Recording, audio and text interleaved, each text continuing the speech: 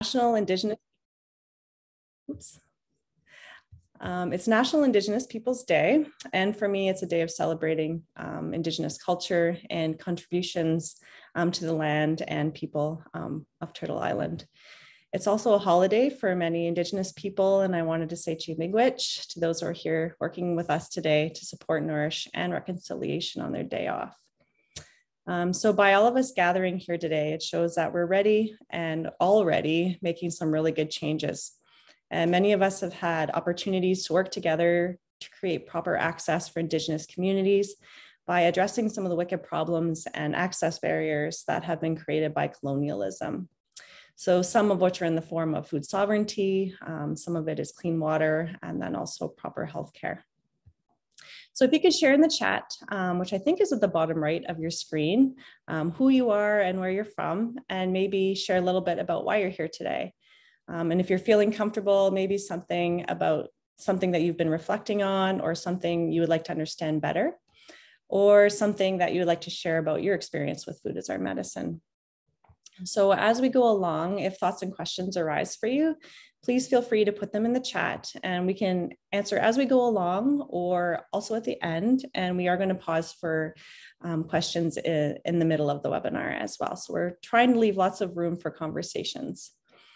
So as I shared earlier, I follow the 7 grandfather teachings, and one of those teachings is bravery.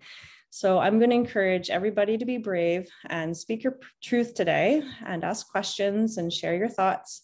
It's a safe space and it's a really good day to learn new things and ways of doing. So we're all here to work towards bringing traditional foodways through food, and it's challenging work. So I don't think I can say this enough, but please be brave and be patient with yourself and ask questions, because we're here to support one another today. Something that I've been reflecting on for the last little while and would like to share is actually a reiteration of what I've been hearing by communities and elders and knowledge keepers and Indigenous leaders for a number of years now, and that how it is so very important, not only on this day of National Indigenous Peoples Day, but for every day to celebrate and work towards reconciliation. So by repairing relationships, not only with each other, but also with the land and with our water. So I hope today when we leave, we feel more inspired to continue to do the good things for each other, but also for the land and for the water that feeds us. So turning to the slides, I think we can share the slides here. Perfect, thanks, Rachel.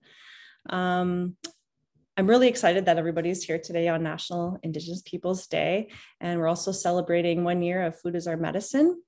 And I'm really excited to listen to Jenny and Margaret and Shelly share their stories and teachings of the salmon and how they work with traditional foods in their community and their healthcare organizations in Haida Gwaii. But before I introduce and we get a little bit further, we have a few things to share, and we'd like to take a few minutes to talk about the people who have been participating in Food as Our Medicine. So I started to make this map a little bit late, so it's not completely up to date, but the purple captures some of the areas where people have completed their learning journeys. And the blue captures some of the organizations where folks are working through their learning journey. So we can share this link on our website after we're finished. I have been working on it, but then I've also been trying to keep up to date with all the folks that have been contributing and signing up for their learning journey. So on the next slide, I'm pleased to share that we have around 1,072 people from across Turtle Island who are working on their learning journeys. And I updated this morning, so it's from over 484 different organizations, and 131 individuals have completed, which I think is pretty outstanding. And with that, I'd like to share a beautiful reel that Rachel made for us today, and it captures beautifully just the past year that we've had.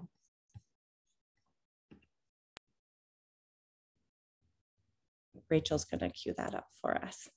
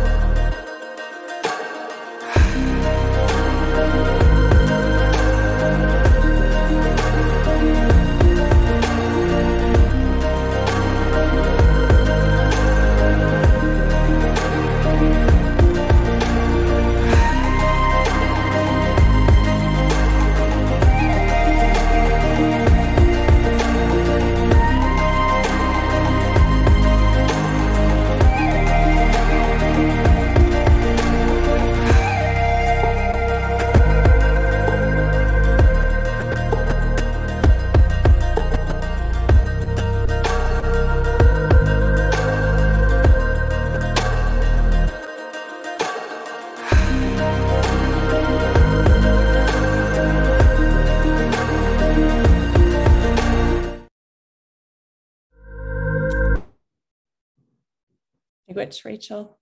It's so beautiful. And we've had more people join and finish since you worked on that, I think, which was over the weekend. So congratulations, everybody.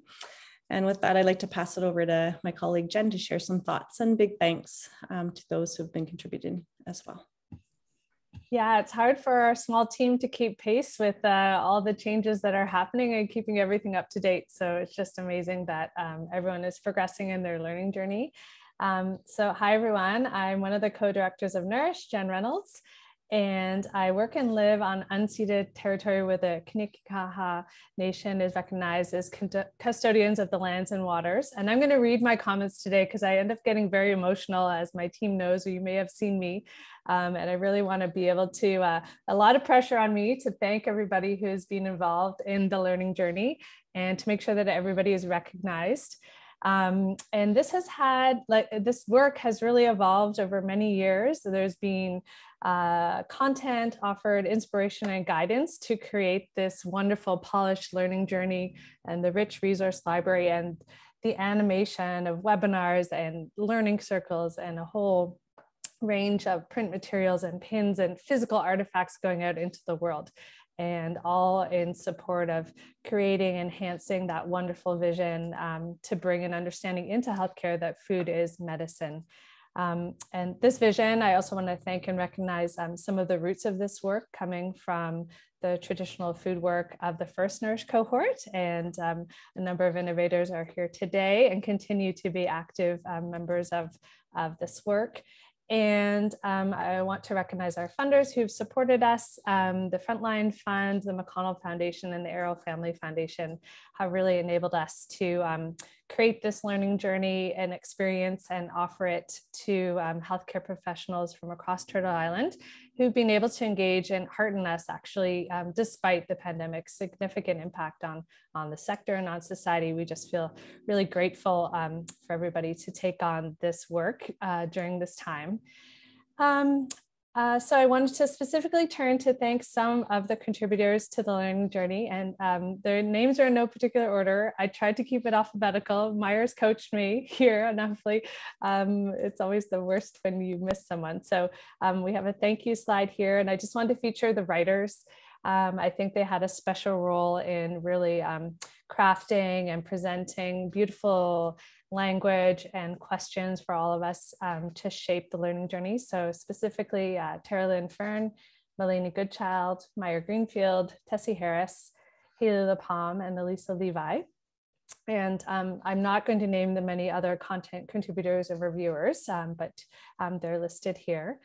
I also want to specifically name and recognize the support of Nourish's Indigenous and Allies Advisory.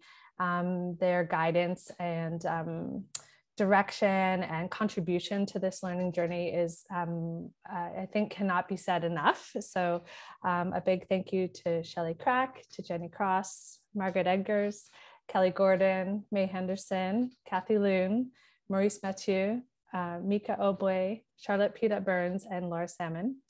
And I want to have a third recognition for the beautiful visual elements that have been woven throughout this past year.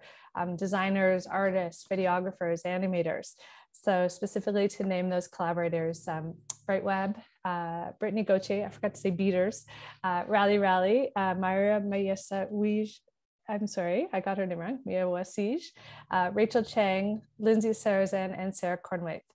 And I want to thank all of you today for joining us for a day that is really important to us as an organization and our approach into wide seeing. And I want to thank you all for registering for this learning journey and to celebrate wherever you are at that stage. If you're at the beginning stages, partway, or finished. We really appreciate your, as Meyer framed at the beginning, your time and your questions and your openness to undertake this process. And I wanted to also make a special thank you to Maya herself, because I don't think she would do that unless I do that for her, obviously. And she has really just shown such deep dedication and perseverance.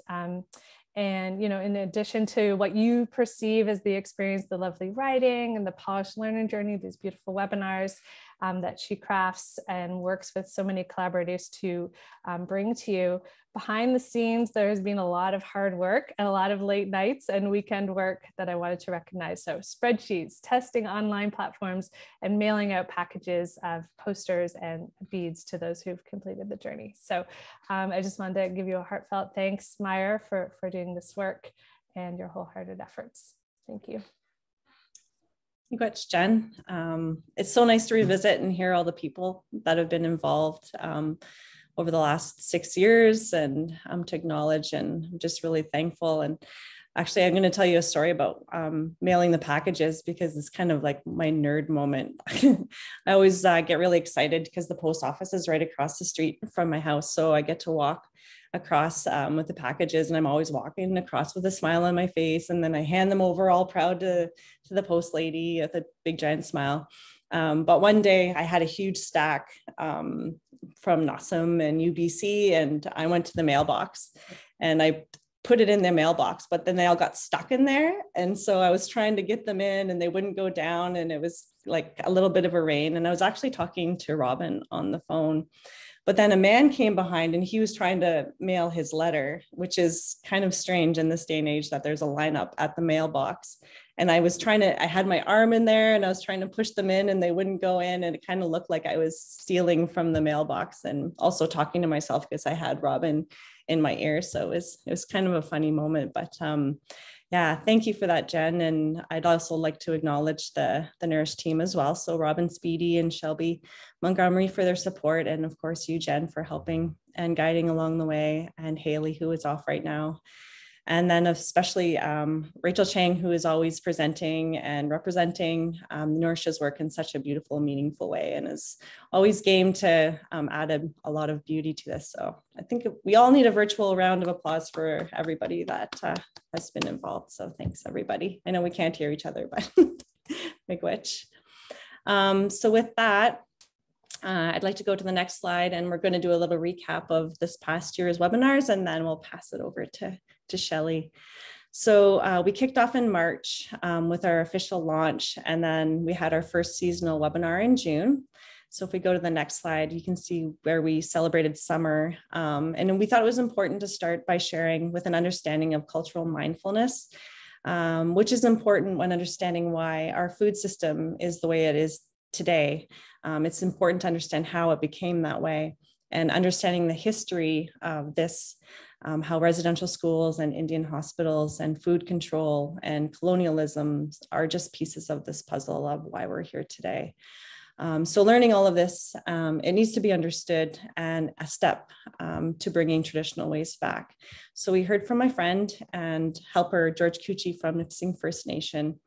So on cultural mindfulness, which is his name, which is also known as cultural safety or cultural training, we just prefer to use this language of mindfulness because it helps us to envision a more gentle approach, I think, to learning about Indigenous communities. And to me, it also follows the 7 grandfathers of kindness and humility.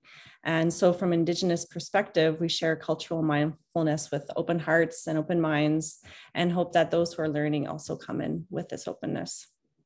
So I'd like to extend a chimigwech, or a big thank you to George for all his support. We also share some of his resources in the learning journey, which some of you have seen. And our next slide, our next webinar was our fall. We were able to listen and speak with Kitty Arlen Lickers from Six Nations Health Services, who spoke about food and culture for her and her community. And then we also heard from Kelly Gordon from Six Nations, and who is also a past innovator and contributed to Food is Our Medicine in a big way. And she's also a current co-chair of our Nourish Indigenous and Allies Advisory. So one of my favorite moments is when Kelly shared how she took a trip to the cornfield with some of her patients. And she shared how food is more than medicine, coming from a nourishing perspective. It's also medicine for your mental health and well-being. She shared how everyone had such a beautiful time in that field, and they shared so many memories of one another. So I think when you visit your memories of food, of your good memories of food, it's also like medicine for you. So Kelly and Kitty also shared harvest stories, including the story of the 3 sisters and traditions around harvesting and preparing different types of corn. So I'd like to say miigwech to Kelly and Kitty for all their support with Food is Our Medicine as well.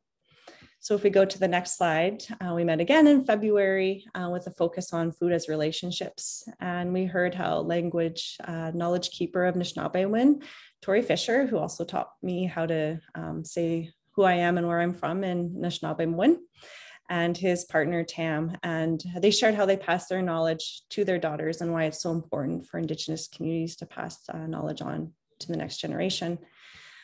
Tori also shared how traditional foods are medicine, because when you eat traditional foods, not only are you getting the nutrients from the food itself, but you're getting the nutrients that that animal has been eating in the bush. So medicines like cedar and birch bark tips.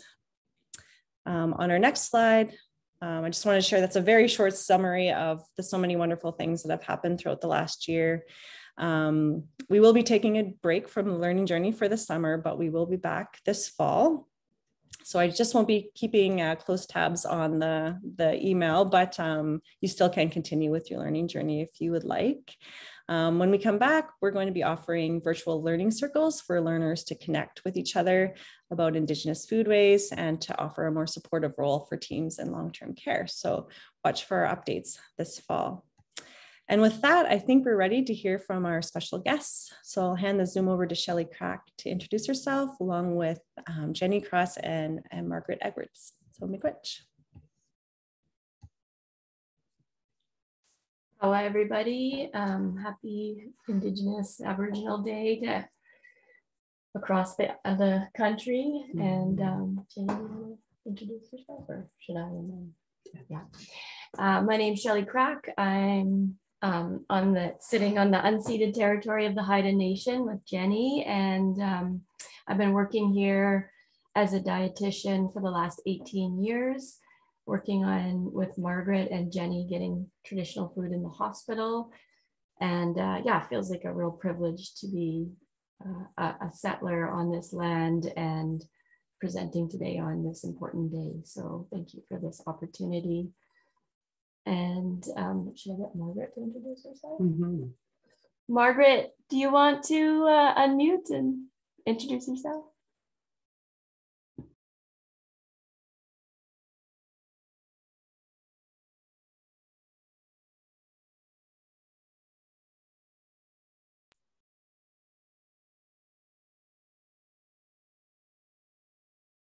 I think Maya or Robin, yeah, Rachel might be able to unmute Margaret.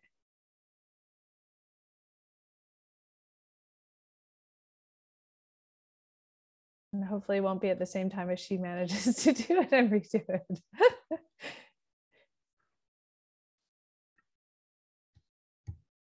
I can't unmute her for some reason.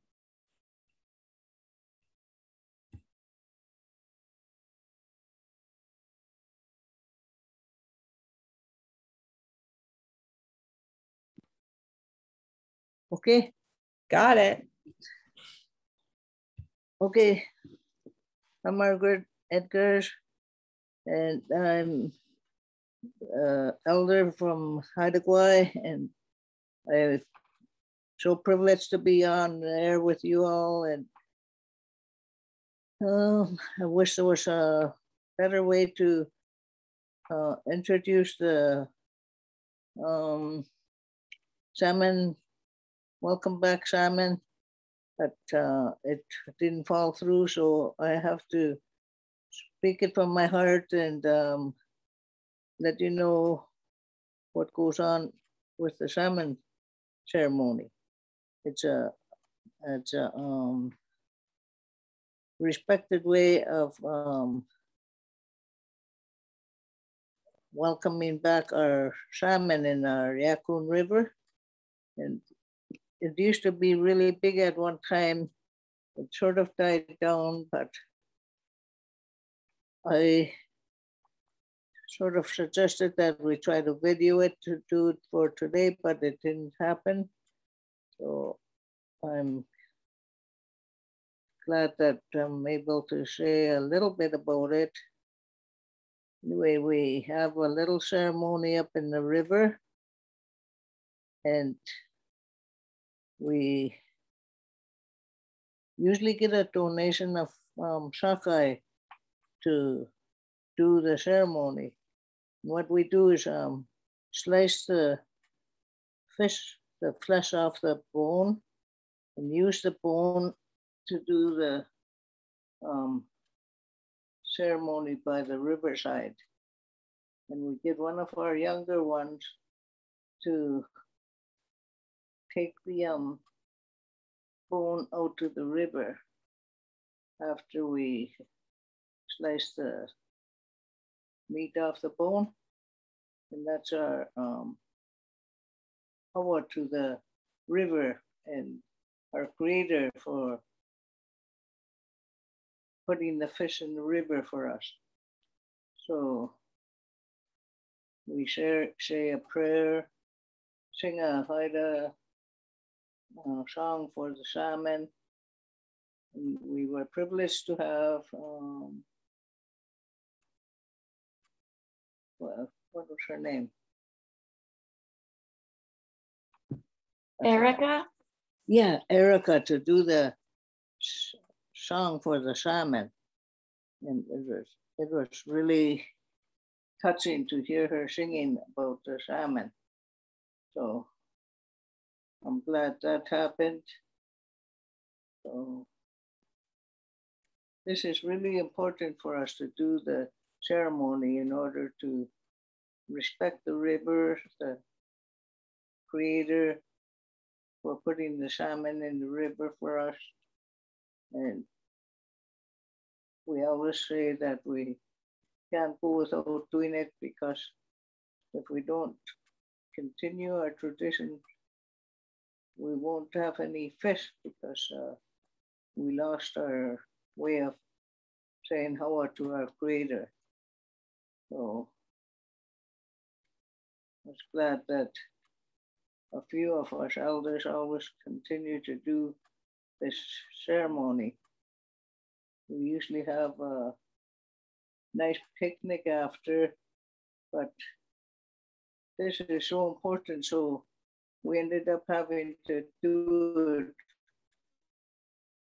whether it was raining or sunshine or rain. And it was raining really hard that day. We did it this, I forget when it was. Shelly, help me. Last Sunday? I think it was 3 weeks ago now, Margaret. Oh my goodness. We did it 3 weeks ago, and it was raining hard. But we still continue to do it because it's so important. So I can't think of anything. Yeah, we do a little prayer service and get the young kids to put the bone back in the river. But it was one of our elders that did it because it was too wet and we didn't want the kids to slip around and fall in the river. So I was really happy that it happened, because we always end up doing our ceremonies too late when the fish is all already gone up the river. So I can't remember how many years it's been happening. It's been a long time. Nearly every year we've been doing it for about 30 years since I've been doing it with my auntie. So I'm happy that she continues to do this. I think that's it. What did I say? Hawa Margaret for sharing about the ceremony. And I think we're going to still try and create a video of that event and share it out to Meyer and Nourish over the next coming months. So stay tuned. And now, Jenny, I'm going to pull up your presentation after you introduce.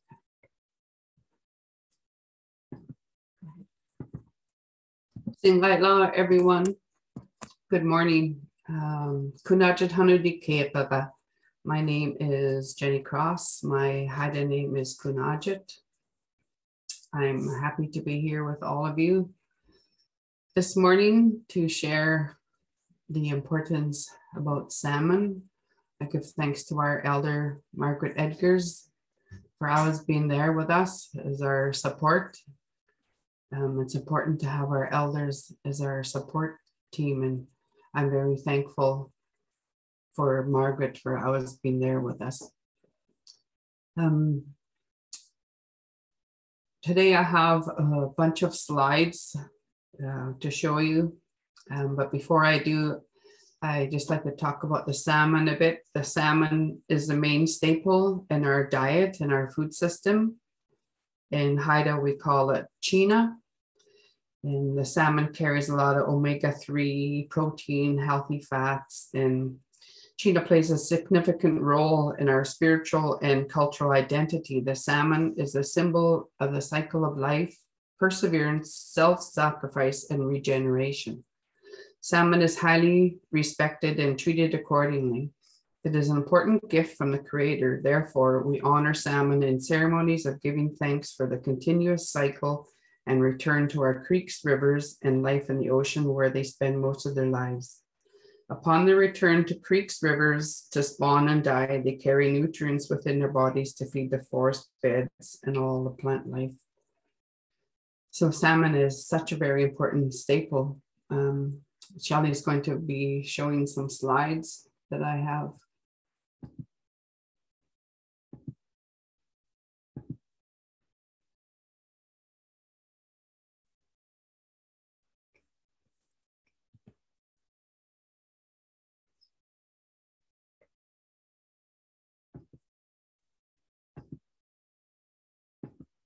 Sorry.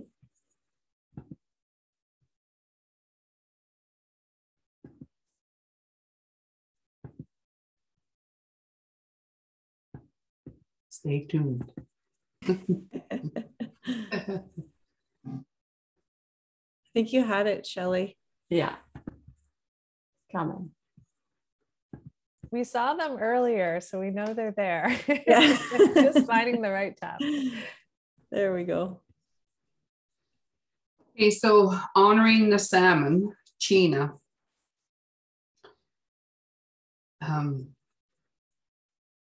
There's such I'm just trying to gather my thoughts here. So the salmon, to prepare salmon, there's many different steps in the process of canning salmon. It's not just about sitting at your table and enjoying the salmon that's on your plate. It entails so much more to get that salmon to our plate. So the pictures that you see on the screen are just a variety of ways that we prepare our salmon.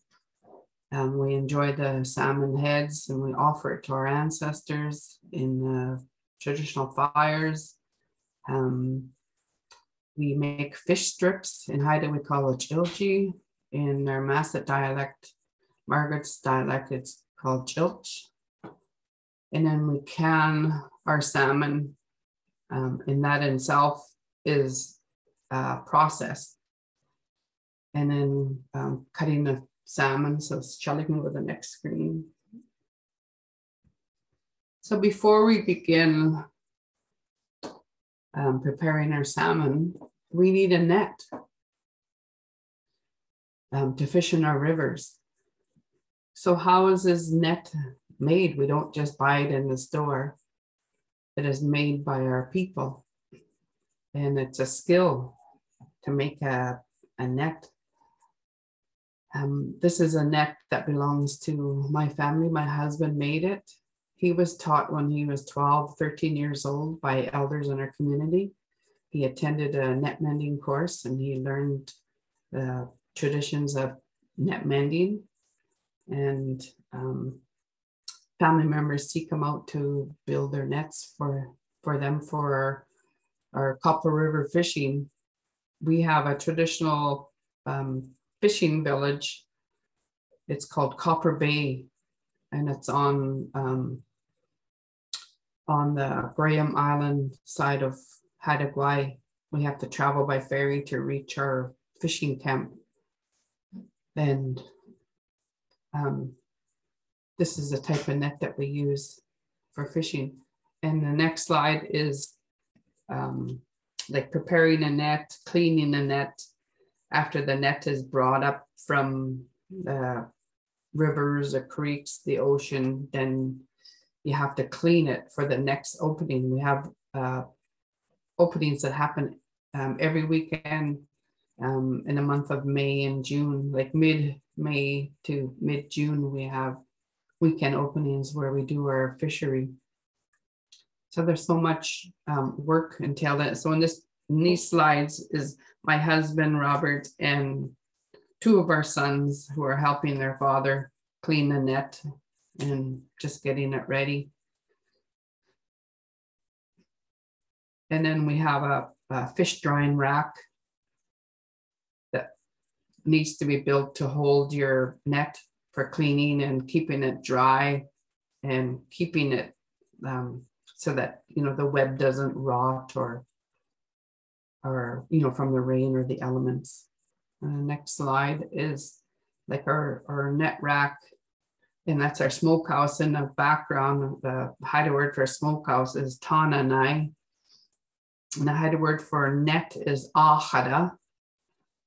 And just in the past 8 years, we discovered that we were able to catch our blueback, which is a young sockeye, here in front of our house. We didn't have to travel to our fish camp. We decided just one weekend to put the net out, and lo and behold, that fish hit our net. So it was a pretty exciting time when we were able to discover that we can catch fish right in our front yard. Our house is situated right on the beach, so we don't have to travel far to get our prized fish. So this is like right in my front yard. That's my husband in there, getting ready to check the net and checking the net.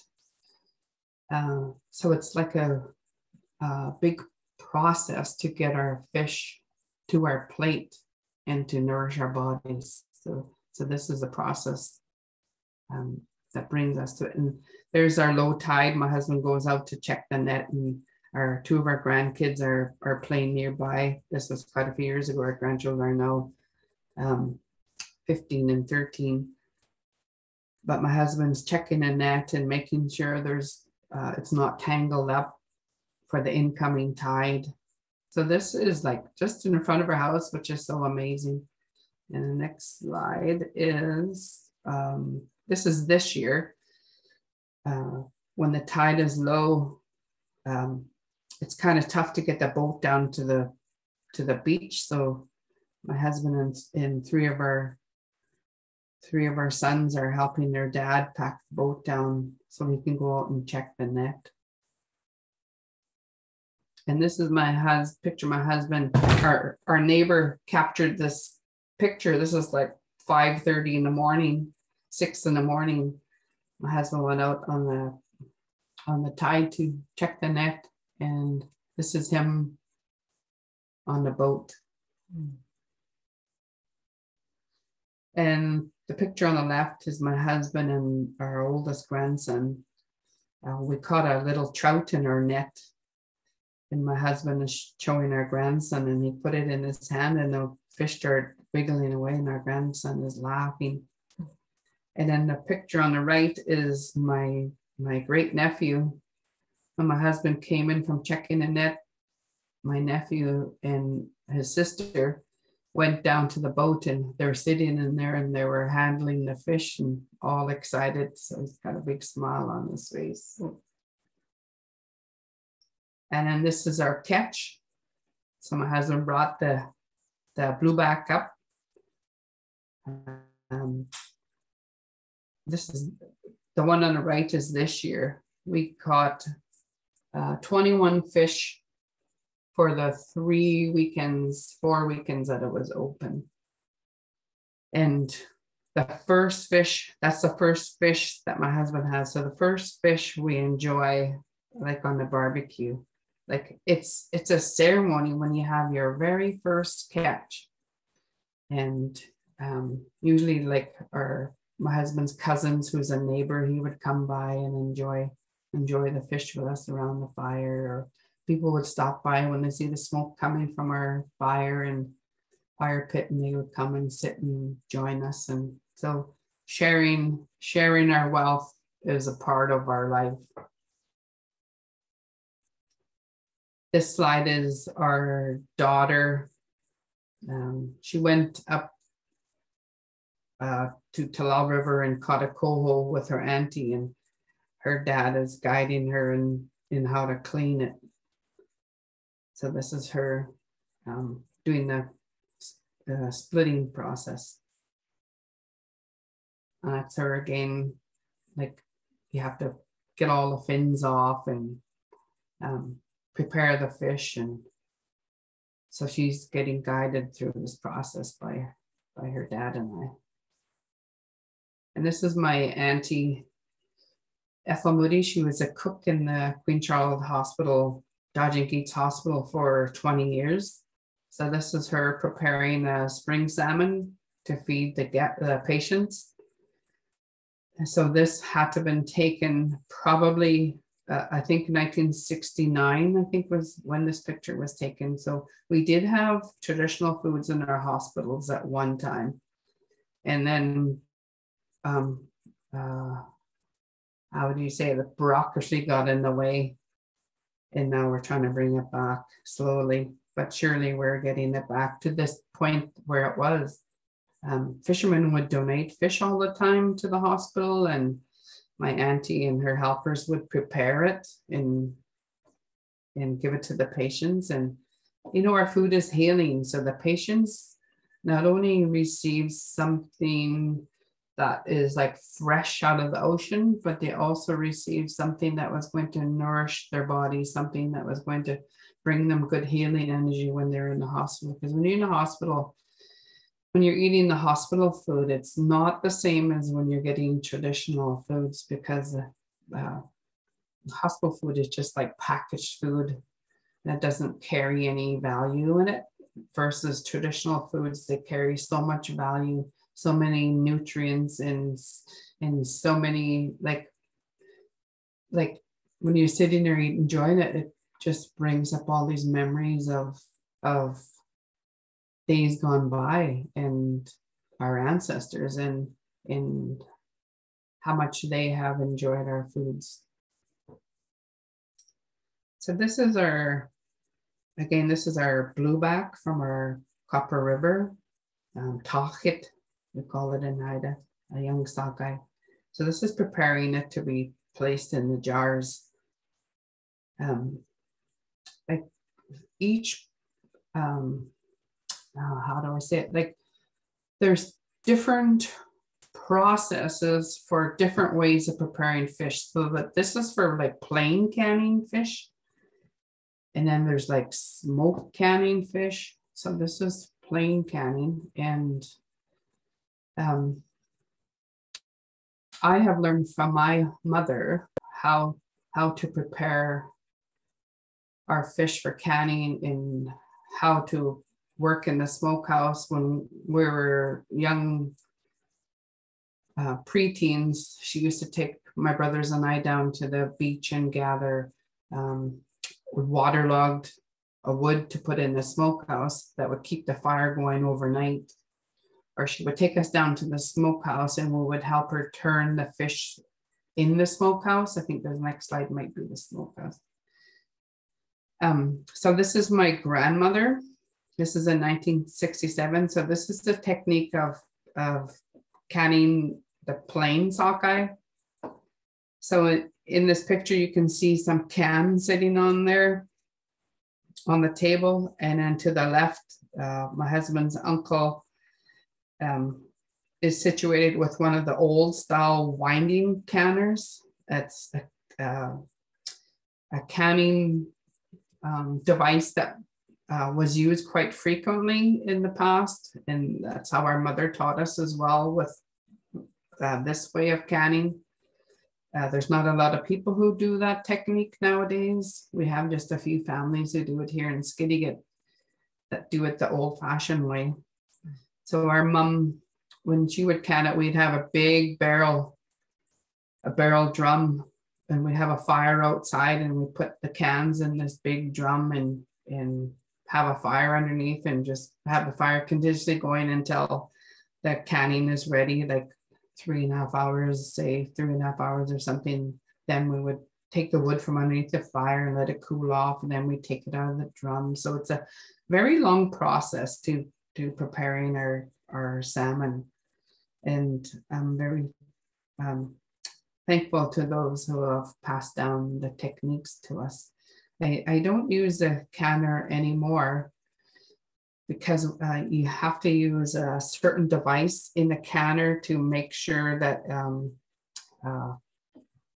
the canner is like balanced. And I forgot that technique as years went by after my mom passed away. So I don't use that canning method anymore. I stick with the jars that was shown in the previous slide. So the next slide shows preparing the fish for the smokehouse. The stick that the fish is hanging on, we have a Haida name for it. That's our cassin sticks. That's made out of cedar. We cut our fish to half smoke it, and we call that special in Haida, is a half smoked fish. And then the picture on the left, picture on the right is like the peppering spices that we put on our fish. Every family has their secret recipes. We have our mom's secret recipe and her spices that she puts on it, and this is like a very, this is so good. My mouth's watering. And then this is the fish strips that we do. In Haida we call it chilji.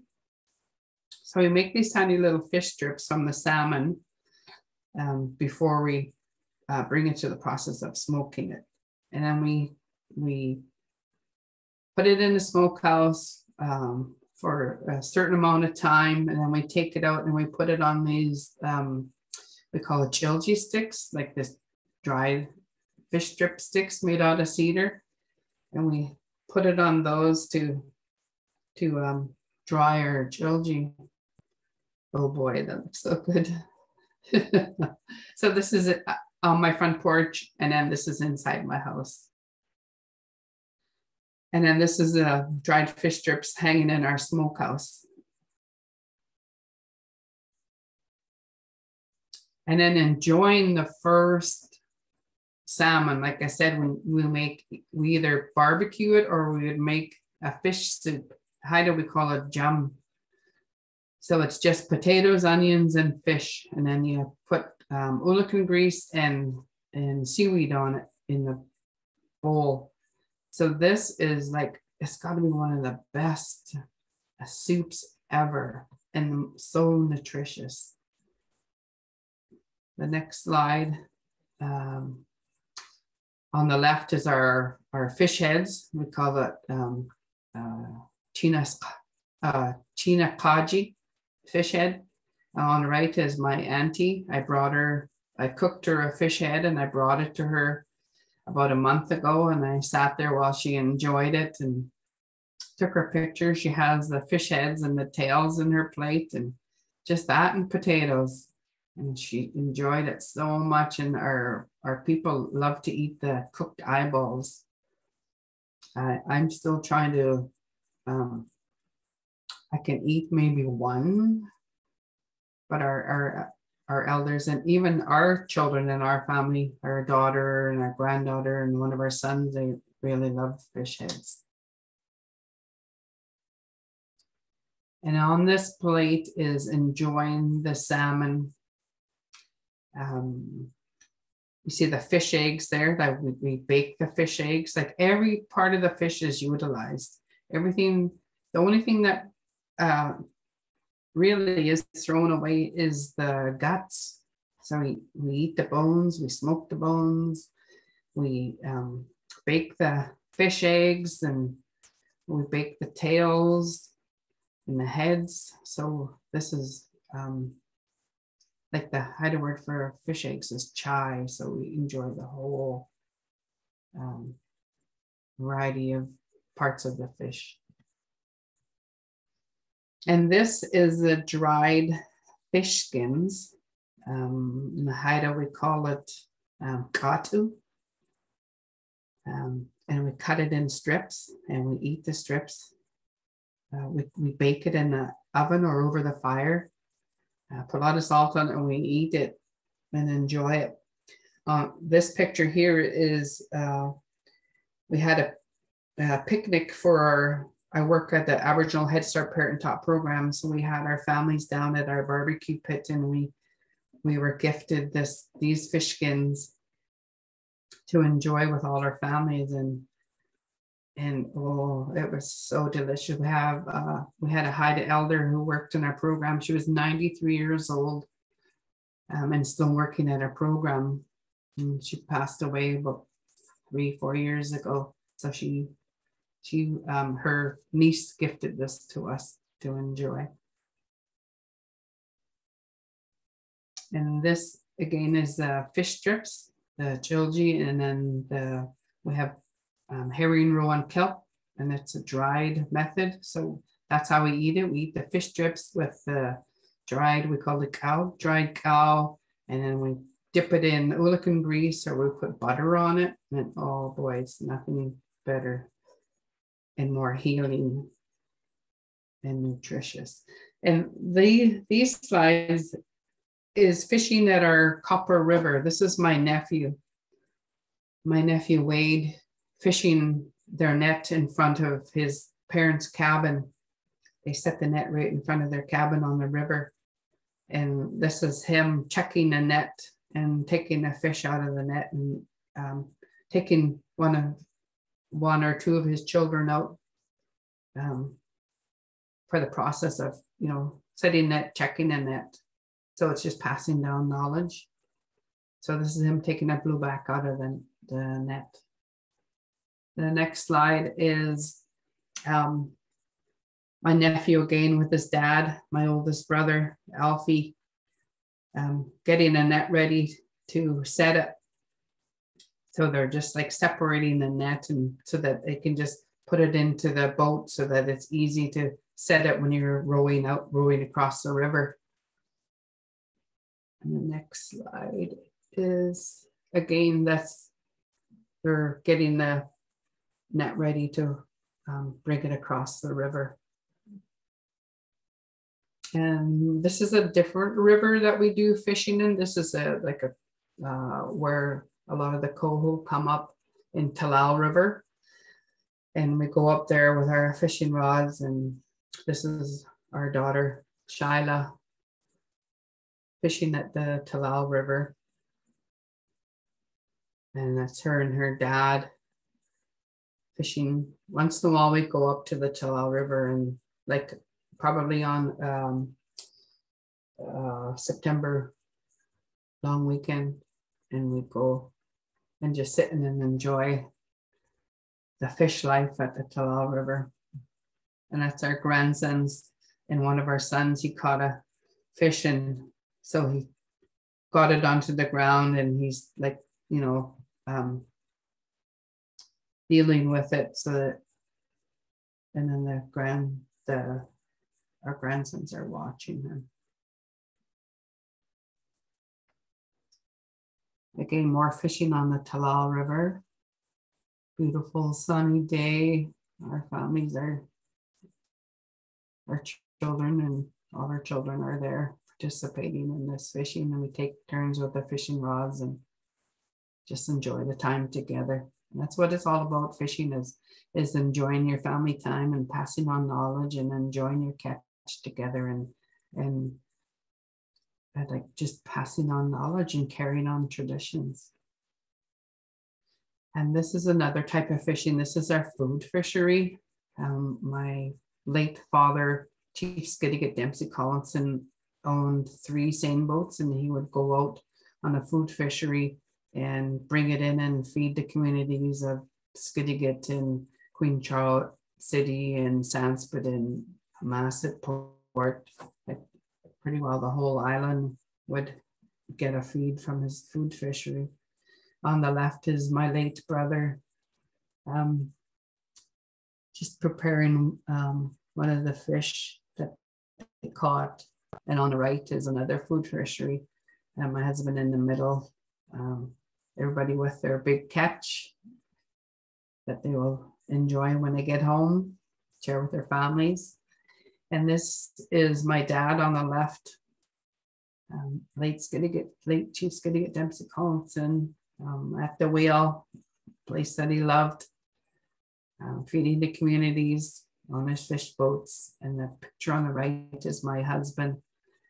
He was a beach man when he was a fisherman. So this is him coming down to the boat when the boat makes a set and the boat comes in. So he has to run down to the skiff that comes in to pick him up when they're closing up the net, the circle net. So that's him running down the beach. And this is a recipe from my dad's dad for fish cakes. He was famous for his fish cakes. We all got to enjoy his fish cakes. So we had a recipe, a cookbook that was put out in our community, and one of his recipes was submitted in this cookbook. It was called Halagata, which means come and eat. And the next one is where I have prepared the salmon patties to be fried. So that's getting the salmon patties ready, and you have to put a paste on the salmon patties before you fry it. And then the next slide is the salmon patties when they're frying in the frying pan. Oh man, they're so good. We don't eat them enough as we should, because we just have just like plain salmon, but oh, this was so delicious. And this is a picture of me in our Aboriginal Head Start Parent Taught program. We were gifted a spring salmon, so I'm teaching the children how to prepare the salmon, how to split it, and just talking to them about the importance of salmon and answering all their questions. And so the kids got to watch me cleaning it, and they really enjoyed that process. And this is a plate offering for the ancestors. It's important to feed our ancestors. We are who we are because of our ancestors, and in our way of life, and our traditions, and in the foods that they taught us how to prepare. So we give thanks to them for just being such an important part of our history, because our ancestors do get hungry in the spirit world. So it's important to feed them. And it also, like, you can feed them many different ways, like in a fire, a sacred fire, or in the ocean, or just put the plate on the land and the birds will come and eat it. If you put it in the water, not only you feeding the ancestors, like the birds would come and eat it, or other ocean life would come and feed on the plate offering that you're giving, and just giving thanks for salmon for returning to us every year. And the next plate is putting the plate in the fire method, sacred fire. So this is my plate offering that I do for our ancestors, and I do it quite frequently because in my heart, I'm so connected to our ancestors that it's important for me to feed them and to let them know that we never forget. You know, our traditions carry on to the future. Oh, I'm very emotional.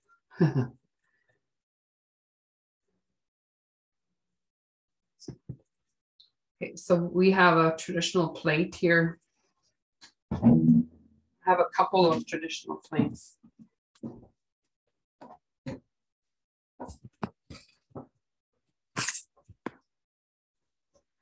So I have two plate offerings that I prepared.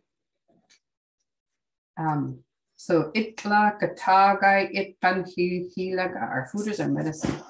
So I have a spirit plate offering that I offer to the ancestors. I will offer this tomorrow when we get together with our sacred knowledge keepers. We have a meeting tomorrow, so I'll get our Haida ancestors from Skiddig and Namasset to do Haida prayers and do blessings, and then we could offer it to our ancestors tomorrow. But I do seafoods from the 4 seasons are placed on this plate offering, and just giving thanks and just acknowledging our ancestors and honoring what the Creator has given to us, and just be thankful and be blessed that we have all of these foods that we can offer. I even have ulikans on there. At one time on Haida Gwaii, we had a ulikan river, but we didn't care for it, and we like over harvested, and Creator and the Raven took the river to the mainland many years ago, and therefore we were left to barter with the mainland communities for the prize ulikan. And it's just a reminder to give thanks for what we have in our lives. And this plate offering here is a salmon head. So I have the salmon head, young sockeye, tawkit, the blueback, and then I have the fish eggs on here. So the fish eggs, like the salmon comes in spawns, and just it's a continuous cycle. So place it on this food offering and giving thanks that we have continuation, that everything comes back, and placing it in the ocean or the river, so that the ocean remains pristine for the future, so that our salmon can return to us every year. Just putting in the ocean with prayers and blessings and giving thanks to the salmon. And then I place salmon berries on here. Again, like our Indigenous peoples are connected to the environment, to the natural environment. So everything that grows or comes, you know that something else is going to be coming. So say if the salmon are coming, if the salmon are in abundance, then you know that we're going to have lots of salmon. So that's just one. So that's a salmon plate. So hello for listening to me. Let me check in on Margaret. Sure. Margaret, after Jenny's presentation, is there anything else that you want to say?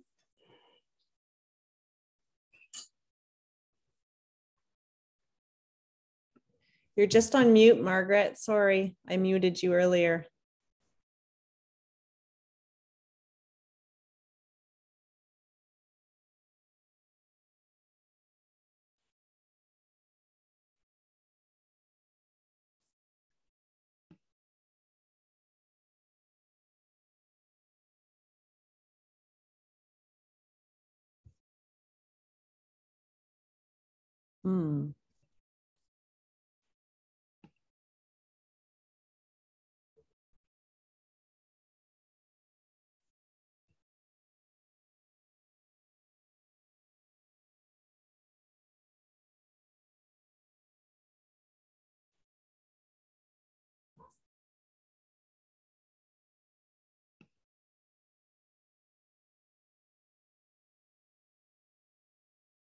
I think sometimes the space bar works. I don't know.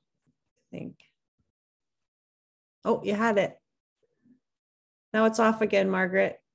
You had it though. There. Oh. Yeah. No.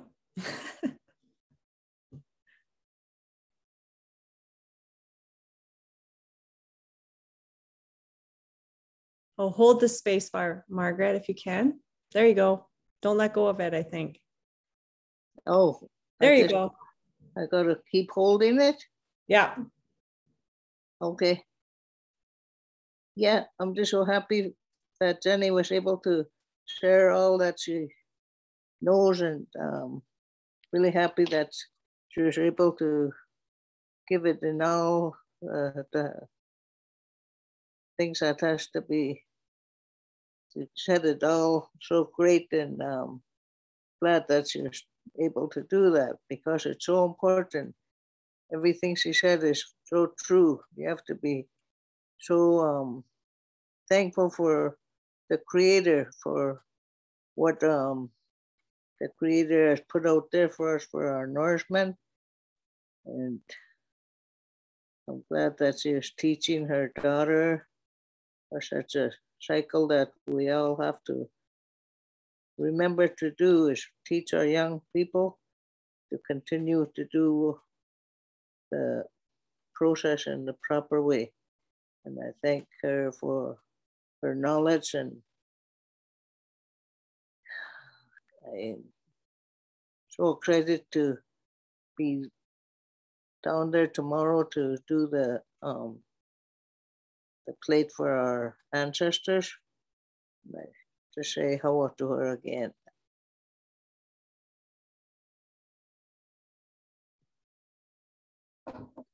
Hello, Margaret, for all that you do for us as well. We're blessed to have you.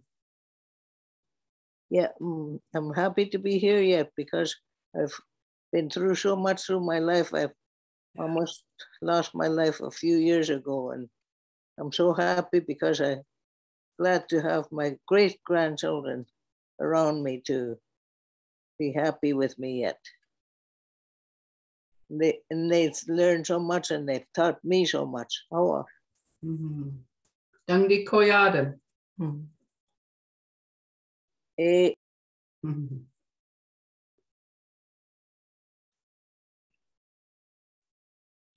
How Jenny? How Margaret? I think we're going to open it up to some questions now. If anyone has a question, you can raise your hand. I see Tyler has his hand up. I'm not sure if that's been up for a while or if the question has been answered. But I see we can allow people to talk. Oh, no, it's down. So if you have any questions, you can put them in the chat or you can raise your hand. I see in the chat somebody asked a question, how can the bones be used? So we smoke the bones, like we put it in a smokehouse, like when you take the bones off of the fish, then you tie some line onto like 2 bones, and then you put it over the gas and sticks, and then you smoke it. And so when it comes out of the smokehouse, you boil the bones. And that was my mother-in-law, my husband's mother's favorite part of the fish was the bones. So I always smoked them for her when she could no longer work in a smokehouse. I would make sure that I had the bones for her. And then I see somebody else wrote about the guts. Guts are very good for the trees and lands. Yeah, that's so important. That is what it does, is that it nourishes the forest floor, or like we use the fish guts, like when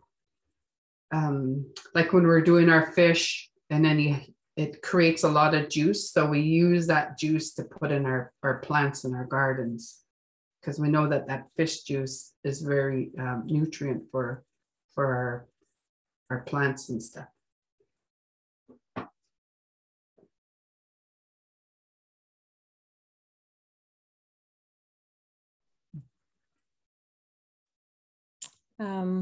I have a question. It's more of a technical kind of question.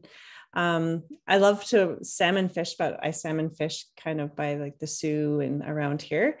And I really enjoy the pulling them out and the fight that it is just such a thrill just to reel up the fish. But I'm wondering if there's like how it is taking them off a net. I've never done that before. And if it's like a challenge, or if it's just, they just come off with ease, is kind of what I was wondering about that. Well, it's kind of a technique to take it out of the net. Like there's a certain way that you have to take it out of the net. Like you can't take it out like backwards from the net. Like you have to take it from the head out. I haven't checked the net in many, many years. I used to when I was younger. My husband and I would go over to our fish camp, but I haven't done it for many, many years. But yeah, it's a special technique to get it out of the net. Good. I also see that somebody else wrote a comment about not knowing that the salmon brought nutrients to the forest. So what happens is, you know how the bears go and they eat the salmon and they take it up to the bank and then they eat just a certain part of the salmon and they leave the rest behind. So that rest that they leave behind, or if they pack it into the forest, and then the fish rots and then the nutrients go into the trees and the plants.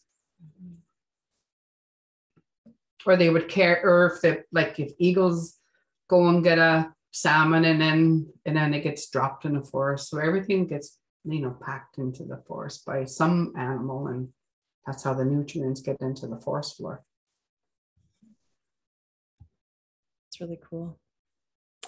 Robin has a thank you for these special stories. I'd be interested to hear more about how you've seen the land change in time, in the time you've been following the salmon. You did mention the river earlier. I'm wondering if there's other changes that you've seen. Like in our Copper River, we had a family cabin. One winter a tree fell on it and then we lost the cabin. But anyway, so the bank, like our cabin is kind of way up the river. And at big tides, the river would come in and it's taking away the bank that was in front of our cabin. So we noticed that like with big tides, it's taken away a lot of the river banks. And when it does that, I'm sure that it does something for the salmon when it's coming up the river.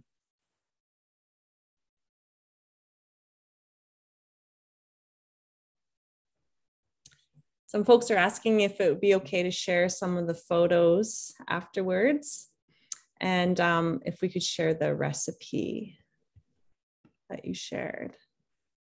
Sure. Yeah. Okay. What are we gonna? Or just the stock numbers have changed. Oh, yeah, the stock numbers.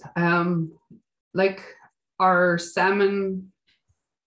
I'm just talking about our blueback. So it comes in like 4-year cycles, eh? So if the salmon comes 1 year, then 4 years time is when you're going to determine how that stock is. So there has been years where our Copper River didn't produce as much of the young sockeye for us. So I'm not a scientist on that part, but yeah, that's what I know. Now the questions are coming in. Sorry, I didn't see these ones in the Q&A. How long does it take to prepare the fish? For example, canning and smoking, and how long will it last you? How long does it take to can? Well, you have to cut up the fish, get it ready into the right size pieces for the jars, and then you have to stuff your jars like a certain way. You know, you put your salt in your jars, you have to seal them, then you put them in your canner with kind of like hot water and let it come to a boil, and it depends on what type of like plain or smoking, like it's anywhere from, or the type of jars, it's anywhere from 3 to 4 hours of boiling. So you're looking like probably an all-day process from beginning to end. So at least, yeah, I can't even put a timeline on it. When they're canned, how long do they last? And then after they're canned, they can last quite a while. Like the longer it ages, the better it tastes out of the jar. Like if you can the fish this year, you wouldn't eat it until next year in order to get to let it age. And I don't know if I want to put a timeline on how long it lasts, but there, one of our elders in the community said he found some fish from, say, like 7 years ago, and he ate it and he enjoyed it. So I don't want to say you can it'll last a long time, because what if something happens to the jar, like in that time frame? Like, would the jar go bad? Would the fish go bad? So I don't want to say a timeline. Mm-hmm. Right, Margaret? Yeah, I think if you use a pressure cooker, it will last a long time. But if you just use the hot water bath, I wouldn't eat it maybe 10 or 12 years. So it's a good one. You can be able to do a pressure cooker. I was afraid of pressure cooker at one time. I think I almost blew myself up for doing it too late at night. My sister came through and she said, "What are you doing?" I was sleeping over the pressure cooker. Oh my. Yeah, I'm scared of the pressure cooker. Mhm. I'm scared of the pressure cooker too. So I think on that note, we're just going to take a 5-minute break. And then we'll come back in here from Shelly, and then we'll have some more time for questions. So if we didn't get to your questions just now, we can get to them in a few more minutes. So if you want to take 5 minutes to get a glass of water or stretch your legs, we'll be back in 5.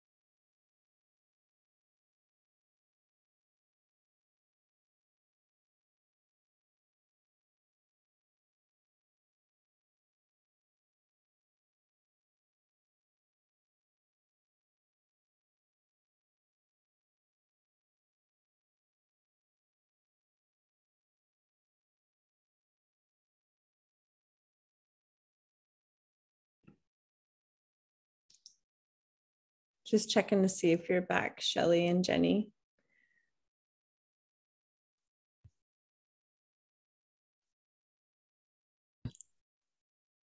Yeah, we're here. And I think there was one question that came up in the chat, or the questions that Jenny wanted to address before I start. Yeah. So there was one question about who, like who looks after like the amount of fish that we're able to catch. So we have our local governing body, Council of the Haida Nations, Haida Fisheries. Every year they give us an amount of fish that we're able to harvest. And it used to be 50 fish per family. And I think this year it was lowered to 35. So whether that has to do with the low stock, I'm not sure. Sometimes they give us an accounting when they hand out news flashes to tell us that there's going to be an opening. And in the news flash, they give us the number of fish who have passed over. They have a fish counting plate set in the above, you know, in the river, like way up on the river. And that tells them how much fish has gone by.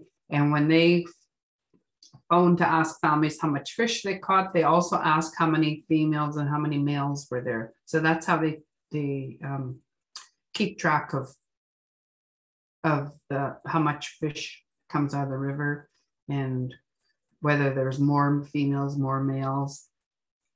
And if there's too many females coming out at the beginning of the season, then they wouldn't open it the next weekend, and they would open it the following weekend to allow the females to go up the river.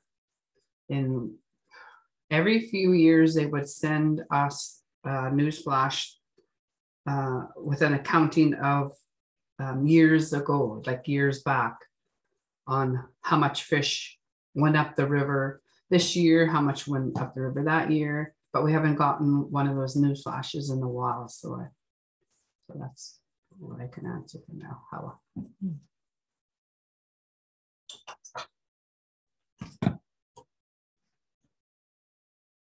Okay, do you think break time's over, Meyer? I think break time is over. It'd be nice to hear from you now, Shelly, too. Okay. So a big hello to Margaret and Jenny, who have mentored me along this this path for so many years. And you can imagine the challenge to it is to bring all the sacredness and ceremony and respect of all this food into a hospital without, you know, losing the real essence of the importance and that connection. And so this has been the work, I think, of the role of me as a registered dietitian in the hospital, connected to the folks, the residents, and just that background in nutrition and food service and the policies and legislation of the province, and bridging that with what you just heard. And my background, you know, in my training is learning the legislation and the food service. So there's been so much teachings from Margaret and Jenny over the years that takes so long to understand and how to bring it in to the hospital in a good way.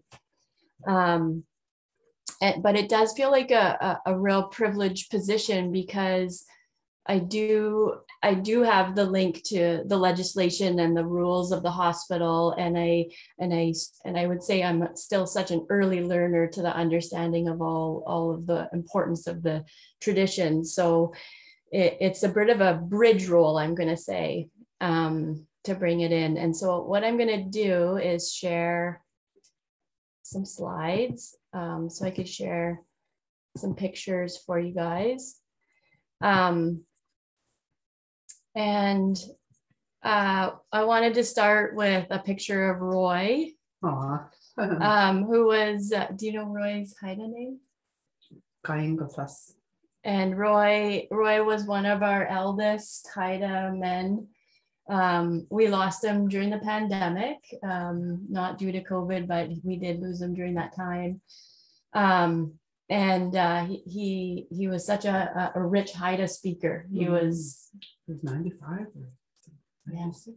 96-year-old man, and I would spend time with him at his bedside, and he would share his book of fishing, and he loved to tell stories. And this was right before COVID. Jenny came in and we made a beautiful venison stew with her Head Start program, and we brought it up to the long-term care and served it with a bunch of food, and all the elders got to enjoy that meal. And you could see Roy so happy to see Jenny. And because any of us aren't wearing masks, this was before COVID. But this was a real motivator to make some changes. And we lost Roy, and the last thing I got to serve him was scallops. I brought him a tray. He was quite sleepy, but anytime I brought him traditional food, he would always be so grateful. And it feels like the elders are the it's just so the reason why we do this work. And I just also want to say that before COVID and before Nourish, because I was a part of Nourish 1, we spent a lot of time making quite elaborate meals with a bunch of local food. We'd bring it into the hospital kind of monthly and bring family members in to visit residents and have a sit down formal meal. And all of that got taken away with the rules and safety of our elders in the hospital. And I just remember this heavy and privileged feeling when I was the only one who actually could bring traditional food in, because there were so many families that were blocked. And that's how so many of the elders get their traditional food, is from family coming in and bringing it. And so when COVID hit, this is when we just sort of changed a little bit of how we did things, and the importance of bringing this food in became more apparent. So these are some beautiful scallops that were the diver of these scallops was Shane Collison. He went diving for them, and he donated them to the elders, and Margie Freegan up in the north end helped us cook these up, and same with Erica. So I think what I've started to learn is that I always need someone Haida beside me, helping me prepare this food, because I don't know how to prepare it. You hear all the stories that Jenny shared about how to prepare things in a way that are good for the elders. And, it doesn't always translate when you write a food safety plan or an internal temperature of how to cook something based on what I have to submit to the environmental health officer. And so here's a picture of Gao, row on kelp, and Erica came in. She's a young Haida woman who has so much teachings from her family. And the first time I served Gao, I didn't even rinse it. It was so salty for the elders, and it was just like, you don't know. And so Erica was in here. She's rinsing the Gao, cutting it perfectly, cooking it the right amount of time, because that's the other thing I did, is overcooked it the first time I did it. And so we served that to the elders. And I remember bringing that to an elder who was so tiny, and everyone said she would only eat yogurt. And I brought her a bowl, and she ate her whole bowl of Gao in like 1 minute. It was so amazing. It was just so enjoyed. Okay, and then I have some pictures of us making some blueberry jam up at the Masset Hospital here. And you'll see my colleague, Laura Peterson, who is a speech language pathologist, who has been a wonderful person to partner with, because I'm going to say that texture modifications in long-term care become really important when we're serving traditional food. And she's my partner in fixing the food so it's easy to swallow, even for elders who have trouble swallowing. So for an activity we did this year, we made blueberry jam outside, and in the frying pan was some salmon that we had one of our residents go out on a boat with some staff and go and catch, and then we were able to cook it up for everybody. And these are some blueberry tarts we made for one month. And what was nice about the texture of these tarts was we could do regular tarts with blueberries inside, but then we also pureed the shells and pureed the middle and made a tart really safe for some of our elders.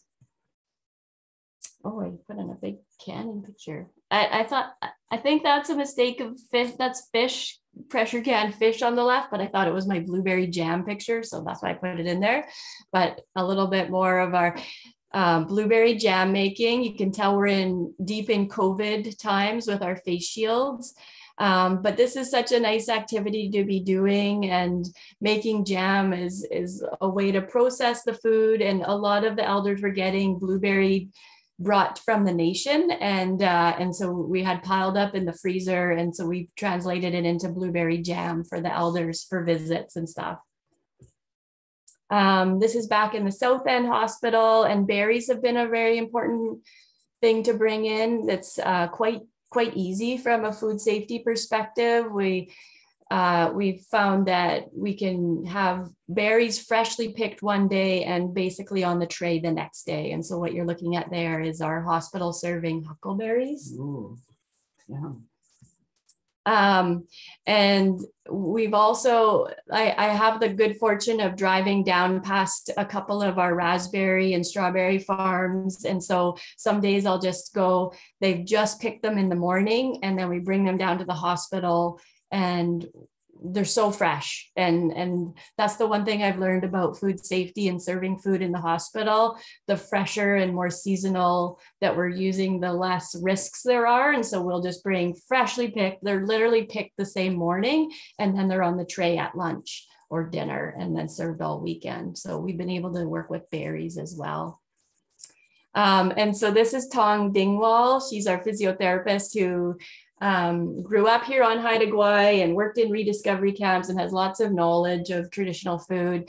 And she has a background in texture modification. So here she is on the South End making tarts with berries as well, which was a nice option.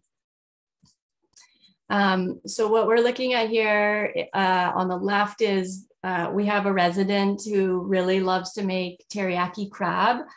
And so we've done it a couple times. And one of my elders and knowledge keepers told me that it's really important to bring their family members to be a part of it too, because they know how to prepare the foods in the right way. So when we did the teriyaki crab, we brought a resident's son in, and he prepared it all. And there we are cooking it up and having a good time, cooking all the teriyaki crab. And I just want to acknowledge that Margaret's sister there, Emily, is enjoying a feast of crab and that teriyaki crab. That, you know, it's amazing how many plates of this people can eat. And then another picture of the gao. The other thing I've found is that we have a lot of staff at the hospital, both north and south, and we have people working in the kitchen, people working in the care aide position and nursing, but also housekeeping. And whenever we're cooking traditional food, we have people coming around and really helping how to do it properly. And that's the one thing it's Colleen Williams up in Masset, who's always present when I'm preparing the traditional food for Masset. And it's just always so reassuring when she's overlooking what we're doing. And Rebecca Vogsted's a care aide. And I remember the first time I met her, I had brought some gao to an elder. And I asked her if she would sit with her to eat while she eats it, and to make sure it was going okay. And she just was so in her comfort. This is a familiar food for her, and she knew the elder well, and she just sat and made sure she was fine eating it. And so I just can't say enough how having our Haida people working in our hospital is such a facilitator of this work. There we're cooking prawns, shelling the prawns. There's the fish that one of our residents cooked, and there's more of our staff preparing the fish. And then another day we prepared a seafood chowder with Kevin Brown. And there's just these knowledge keepers in our community, again, like I don't know how to make the chowder the perfect way, but there are some key people who do. And so Kevin came and helped us make this beautiful seafood chowder. And there's Rebecca again. And then one of the residents shared their seaweed with everyone to put it on top. And I think that's my last slide. I'm going to stop sharing and just say, yeah, that I think the biggest things that have been facilitators over the last year bringing additional food in to the hospital is working with what's really fresh and coming out of the ocean and getting it right on the plate, working with our Haida staff at the hospital and pulling people together, and really bringing in our Haida knowledge keepers to help prepare the food. Those have been the really big learnings that I've focused on in the last year. So Hawa for listening. And just want to see if Margaret has anything to add.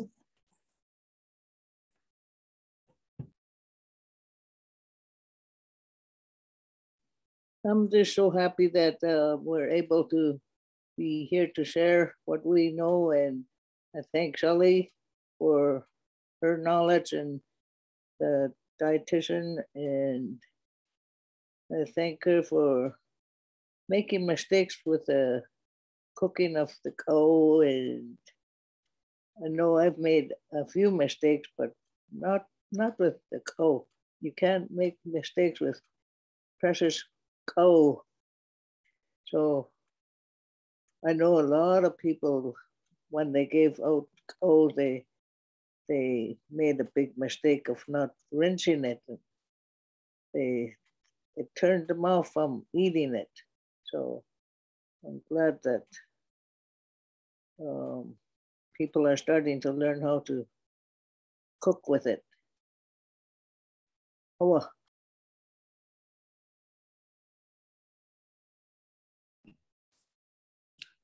Hawa. So we're going to turn it to some questions, and I do have some questions too, but I'll wait and see if anybody else has any questions before I go.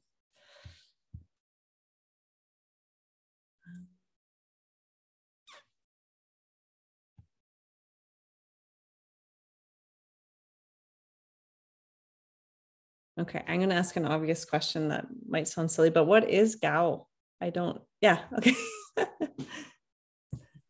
Jennifer Rogers asked the same question at the same time. So Gao is herring roe on kelp. So it's the herring eggs that spawn on a specific type of kelp here on Haida Gwaii. Like along the mainland, say Bella Bella area, their village, they put hemlock branches in the water so that the herring can spawn on it, and they eat it off of the branches. But we here on Haida Gwaii, we prefer the kelp method. And there's also like hairy ones, like on the bottom of the ocean. There's some hairy, the hairy would spawn on kind of like hairy kelp, it's called. In Haida, we call it kajunda. So that is another prized type of cow that we eat. So hopefully that answers your question. And it's kind of crunchy when you eat it. So our people, we have a pot of boiling water and we put ulican grease in there, and we drop the cow in the pot and we take it out right away, because you don't want to cook it until it turns white, because it turns rubbery.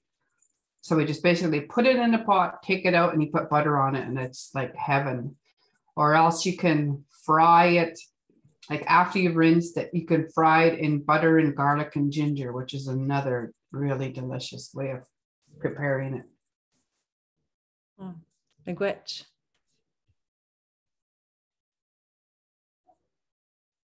I have one more question about ulican grease and how that is prepared, or how it's made.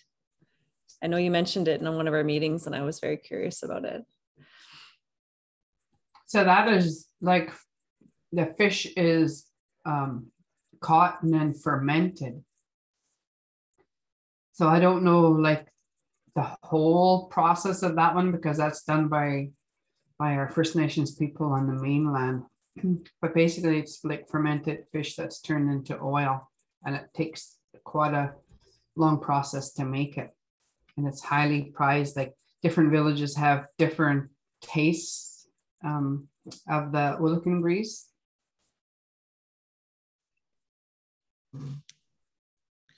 There's a question here saying that I have to travel to Haida Gwaii sometimes, and is there a place that I can try some of these traditional foods?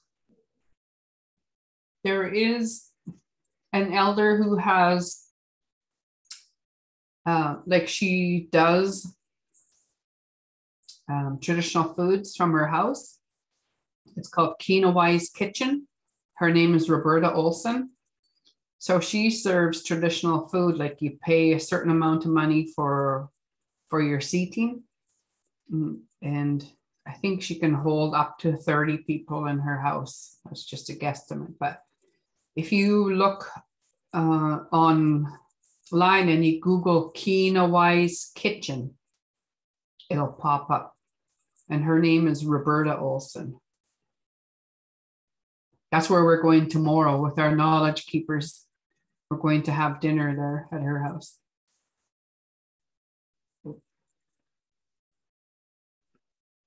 She's wondering if you can spell it. I just texted you the link, Meyer. Okay. If you want to pop it in there, there it is. Yeah. Yeah. Put it in there in a minute there. Thank you. Are there any other questions or anything you'd like to share? Oh, here's one. Prior to first contact, were there any significant sources of carbohydrates in the diet? I'm thinking of berries, but was yours a very low carb diet?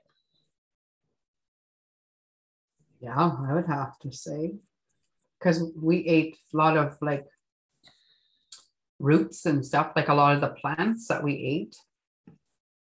Like, what can I use, for example, like fireweed? We ate fireweed. Springtime, we had spruce tips and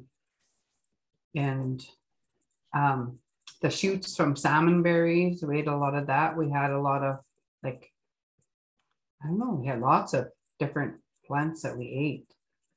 I don't know if they ate it. Oh, we had the Haida potato. I'm not sure how far back that goes, but we had our Haida potato. And of course we, like when the ships start coming to Haida Gwaii, they brought a lot of the food with them. And there's a story of like when they brought rice, and our Haidas were afraid of it because they thought it was maggots. So they thought the rice was maggots. And is there a wild rice here? Like a rice? We don't have wild rice, no. Or just, I heard there was a plant that was like a type of rice. Yeah, I can't think of what it's called. Mm-hmm. But lots of seafood. Yeah, lots of seafood. And Clams and salmon were our main staple. There's a lot of like clam midden here on Haida Gwaii because our people ate so much clams that a lot of the old village sites, like, for example, up in Queen Charlotte City, there's a place called the Hana. They have midden beds, clam midden beds there. So wherever there was like a fish camp where our Haida stopped to do their harvesting, there was like, you can find a lot of clam midden.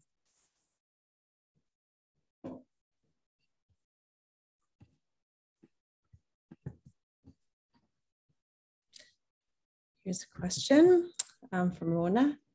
Within long-term care, how frequently are you able to offer traditional foods? Also, given the importance of the foods to holistic health, can you overlook the occasional higher sodium food and such? So our health authority and our hospitals have a policy that allows us to serve fish every week. So the halibut and the salmon can get donated. We have some CFIA processing plants on island and processors that package up the fish and prepare it for the hospital kitchen. So that's been happening for a number of years, and they can get on the menu pretty much every week or every second week. And then we tend to try to do these what we call the recreational meals once a month. And yeah, so our long-term care gets to choose if they want to participate and not, and the sodium doesn't feel like an important factor for most of our long-term care residents living there. But what we'll do when we have other residents in the hospital at that time is we'll just check to see if they're safe to have the food based on why they're in the hospital. And that'll just be the role of the dietitian. But yeah, we don't often worry about the salt content, or I would say the bigger thing we really focus on is the texture modification to keep it really safe.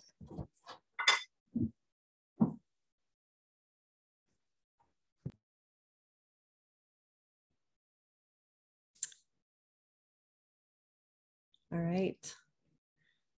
So miigwech for sharing, and thank you for sharing all those stories. I think we'll start to move to the close. And if you have any more questions or comments, you can feel free to drop them in the chat. So if we could share the slides again. I'd like to finish with some quotes and thank yous from our participants. And I'm going to be reading from my second computer, so it looks like I'm staring up at the sky, but I'm just reading from the other computer. The Food is Our Medicine course has inspired me to develop a major project in our food service management course, and that's from Ruth Harvey at St. Francis Xavier University. Thank you for generously sharing your wisdom and gifts. I read many eloquent, inspirational, challenging, uplifting, and enlightening quotes during the journey. And that's from Elaine Epler from Vancouver Coastal Health. And the Nourish course has turned my thinking upside down and inside out. This course and its impactful resources helped me to do so much unlearning as a public health dietitian. And that's from Catherine at Grey Bruce Health Unit. She's also a public health dietitian. Phoebe Lee from Black Creek Community Health Center says, I highly recommend that everyone takes Nourish's Food is Our Medicine course. We need to embrace the idea of combining wisdoms from Western, Indigenous, and Eastern cultures. So with that, on our next slide, I'd like to share a video saying thank you from Brittany Gauthier. And we will continue to capture and share on our website the thoughts and thank yous as they come in. So don't forget to sign up for our newsletter.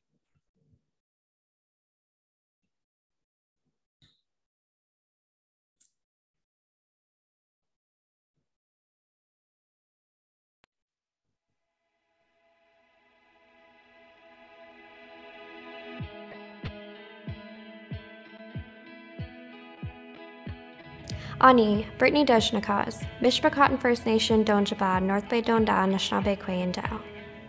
Hi folks, I'm here to congratulate you today on completing your 4-part learning journey as part of the Nourish Food is Our Medicine campaign. As part of finishing the Nourish Food is Our Medicine campaign, you'll be gifted with a pin. These beaded pins were handmade by me, and all of them include a spirit bead. So that means 1 or 2 white beads placed purposefully outside of the pattern. The reason we place spirit beads is to acknowledge, honor, and recognize the spirits within our beadwork and around us. As part of the 7 grandfather teachings, placing a spirit bead practices humility. Thank you for completing your learning journey. Encourage your coworkers to take part in the Food is Our Medicine campaign. Bama P.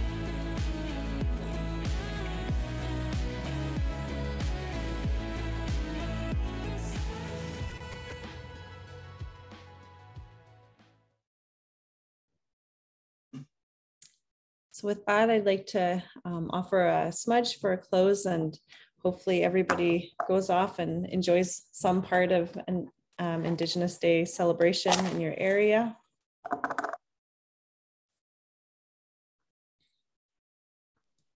It's nice that people are actually able to get together now too, so happy about that. I think Margaret maybe trying to say something. Oh, sorry, Margaret. Yeah, sorry. I should have said something before. That's all right. yes, the food is our medicine is so important to acknowledge, because a few of our elders were healed with elderberries.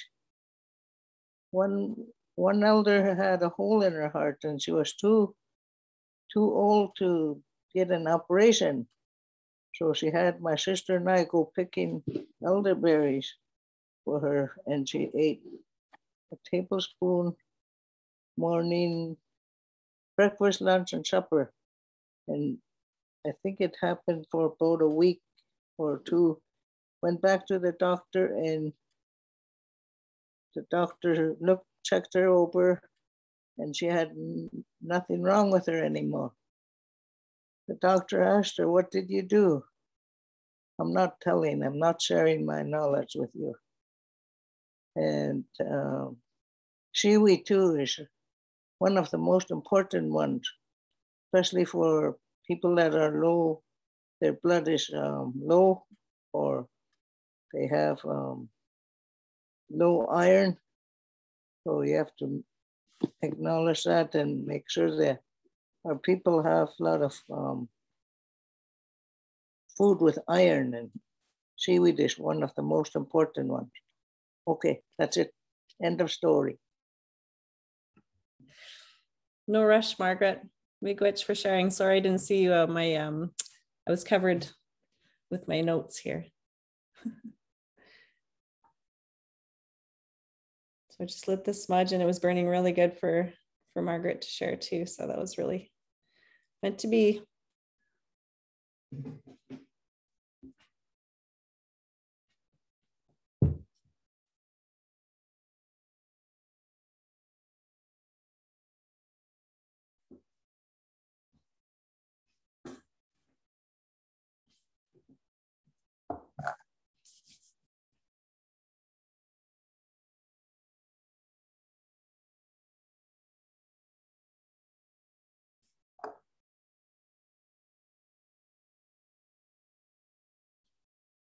Miigwech everybody for sharing time with us today, and miigwech to Jenny and Margaret and Shelly for sharing, and for everybody for coming. So enjoy the rest of your day.